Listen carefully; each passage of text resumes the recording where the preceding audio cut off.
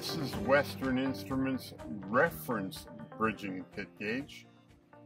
The reference gauge differs from all of our other blades because they have this V joint here. So it has some self-aligning capability if your pipe is absolutely straight and absolutely round.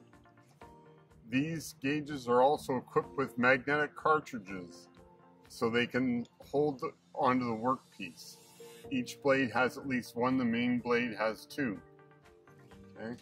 So the reference gauge is similar to our bridging pit gauge, except it has that reverse edge.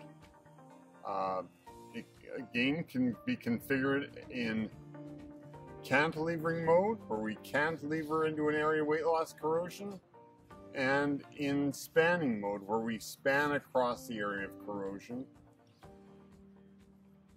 The reference bridging pit gauge simply fills a niche that many inspectors have trouble with.